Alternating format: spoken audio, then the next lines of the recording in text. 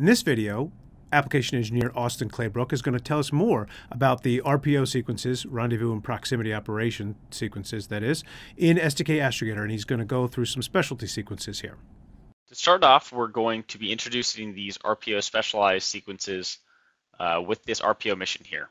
So just a little bit of context, we have an RPO satellite in GEO, and it's going to be rendezvousing with another target satellite.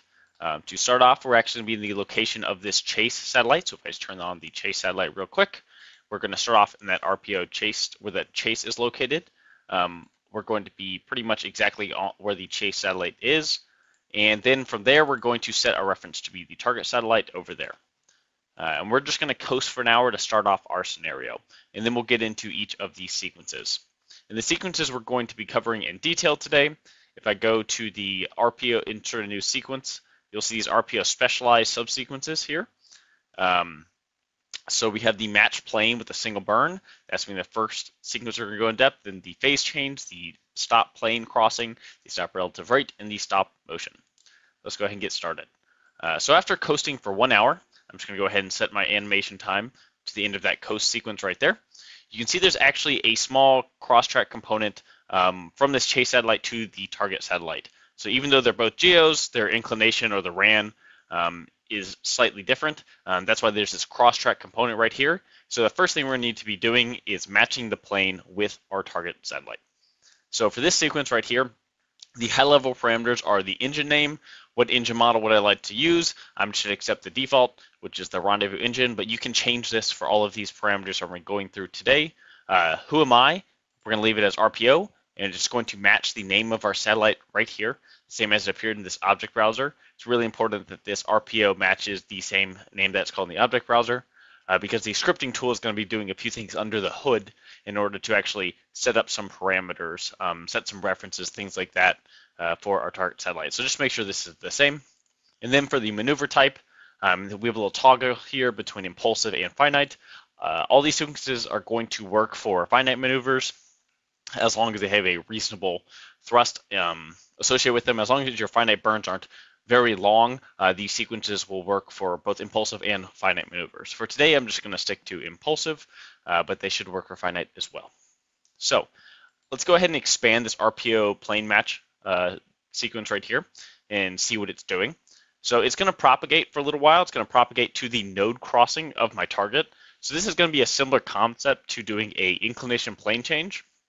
So if you have an inclination, you want to get rid of it, you know you have to be on the Earth's ascending and descending node at the equator in order to get rid of the inclination.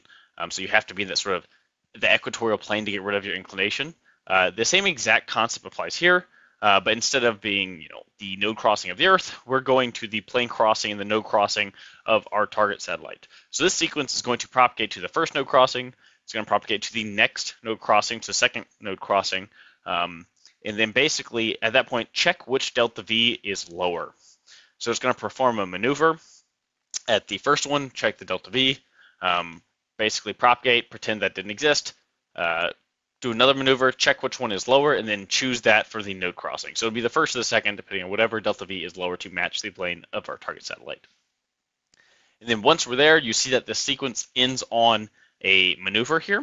And so once it ends on a maneuver, it's going to stop the relative motion, or at least the cross-track component, inside that plane. So it's going to just, as the name suggests, match the plane with a target satellite.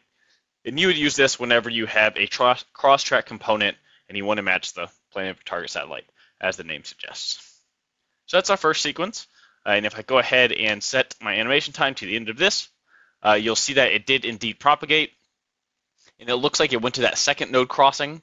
So the first node crossing would have been when it crossed this plane right here, but it looks like it went to the second one because the delta V was lower, then it went ahead and stopped. Okay, after that, this is our plane change sequence. This is the next one. The phase change sequence. This phase change requires a couple initial conditions. You need to be in the same orbit as your target satellite.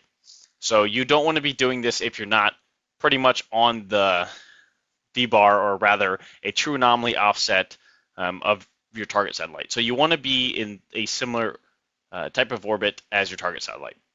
It doesn't have to be circular. In this case, it is. But if it was an eccentric orbit, which has an argument of perigee, an orientation to it, just make sure you're in that same orbit. And what this sequence is going to do is perform a maneuver to either increase your orbit radius or decrease it and maintain that same eccentricity and orientation, the argument of perigee. So you're basically going to drift towards that target satellite. Either always being beneath it if it goes beneath, if you lower your satellite orbit, or always going to be above the target satellite if it raises the orbit. So if you're sort of ahead in motion, in this case, we are in the geobelt. We're actually ahead of our target satellite here. So that affects what direction we go. We're going to be increasing our orbit radius here. So that will actually cause our orbit period to increase, which means we're going to drift backwards towards the target satellite. So let's go ahead and cover this high-level parameter to show how we set that up. So the first right here is the phase angle. That's going to be the angular offset between my target and my RPO satellite. In this case, it's 0.02 degrees. I want to get pretty close to my target satellite. So my phase is going to be pretty close. What maneuver type? Impulsive or finite. Same for the engine name. Rendezvous engines, we're just going to accept the default. Make sure this RPO satellite name right here matches the name of my satellite. So who am I? The sequence name right here, the phase change. So the phase change, if you have multiple phase changes, just make sure that the current sequence you want to execute matches this. So if I had multiple, you might need to update this name right here to match whatever it's called in your MCS. And then for the drift direction, once again, I mentioned we are ahead in orbit. The positive velocity direction is this way to my right, but I want to go the negative velocity direction this way. And in order to do that, this target satellite is much closer if I go my minus velocity direction. So that's what we're going to do. And because of that, it's going to say, oh, I need to basically slow down. So it's going to raise the orbit. If I instead had picked the plus velocity direction, it would drop my orbit and it would go all the way around the geobelt. It's not what I want, but that's what would happen if I had selected that. And then the max rev is basically how many revolutions until I'm at that target satellite.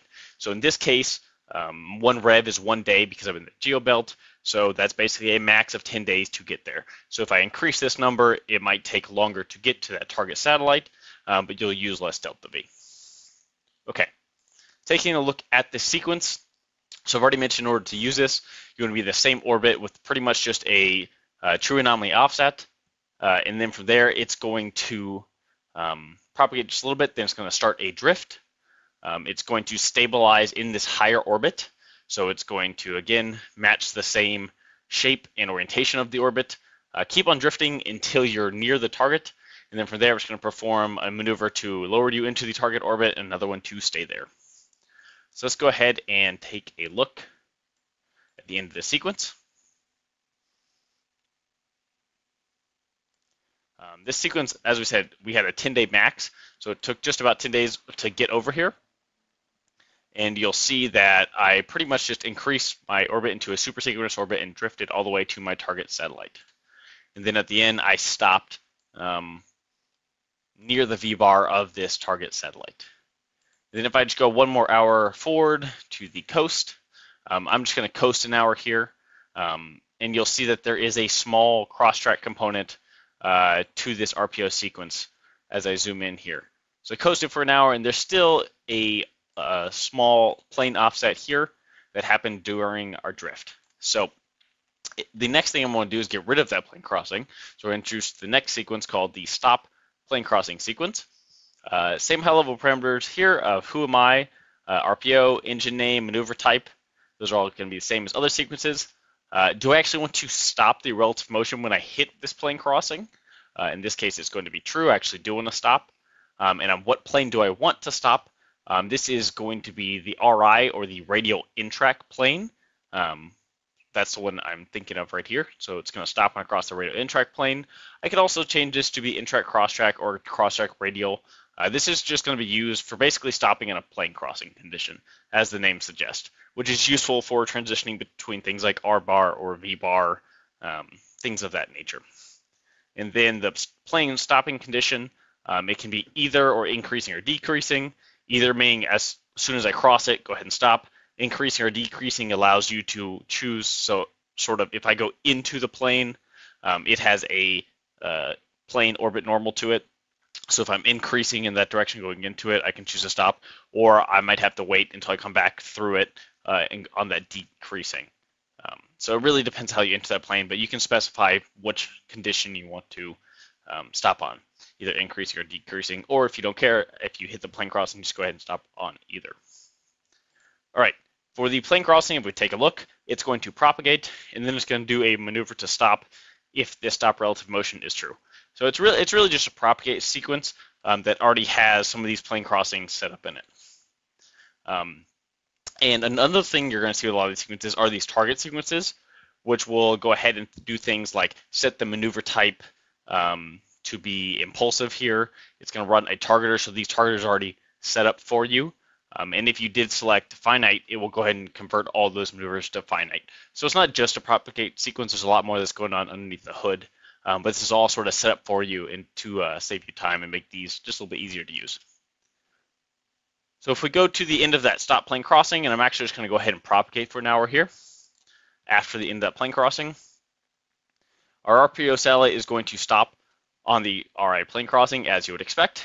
And since we do have similar force models here, and this V-bar is a stable location, we're just going to stay there even after an hour. We're not going to drift too much. From here, I'm going to do a small delta V. We're not going to go into this because this is actually in a different subfolder, but we're just going to perform a small delta V here to do a radial sort of hop towards this target satellite. And then from there, this delta V only initiates that sequence. We're going to go to the next sequence right here, called a stop relative rate. So let me go to the beginning of this sequence just to illustrate what it's going to do. So after doing that radial burn, this entered us into this hop, I coasted for an hour. But the next sequence that I have is the stop relative rate. So it's going to continue on this propagation until that stopping condition is met. In this case, it's going to be when a relative rate is 0. So going through these high-level parameters over here, same high-level parameters of who am I, RPO satellite, engine name, maneuver type, stop relative motion.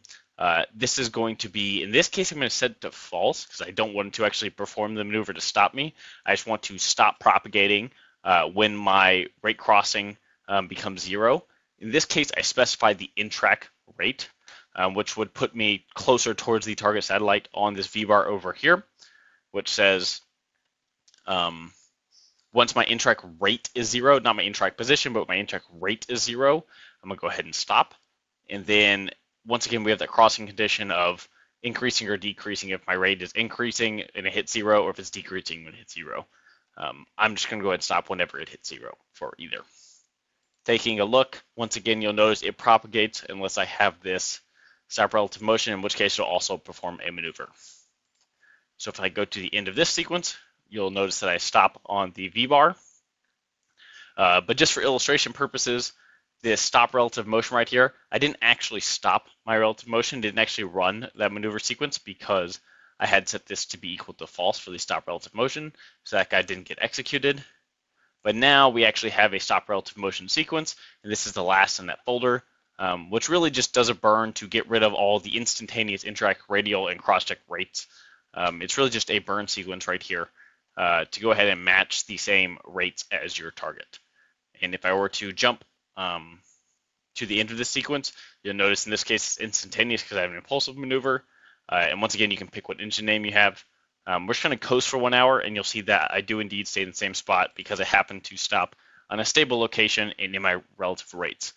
If you were not in a stable location, such as like the R bar or some other location nearby the target that wasn't on the V bar, you would drift. So it would instantaneously stop the position, but it's not going to try and maintain that spot. Okay, so this is after 1 hour, it drifted. It's still pretty much the same space, the same spot because we're in a stable location. And that is going to wrap up this RPO sequence today. And we're going to now show one for the RPO specialized R bar and V bar sequences. Thanks.